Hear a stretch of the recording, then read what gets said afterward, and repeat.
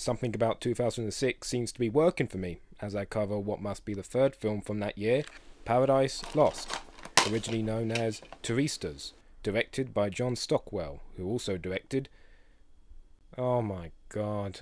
After a bus accident, a couple of tourists are stuck on a remote Brazilian island. Soon, though, they realize that they might be the target of a very sinister operation.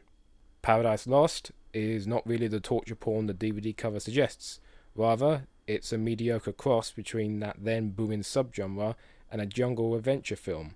There is no extreme gore or significant tension, just a good location to boost production values and a cast of likable, if average, would-be victims. So in conclusion, I can't say much about Paradise Lost, as it is a very forgettable film. The villains are typically over the top in their sociopathy, and the protagonists are just there for the ride, as we are. And it's not a really exhilarating one.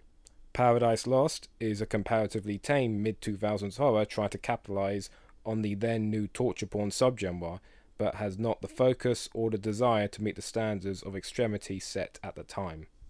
A job's worth effort from a reliably job's worth director.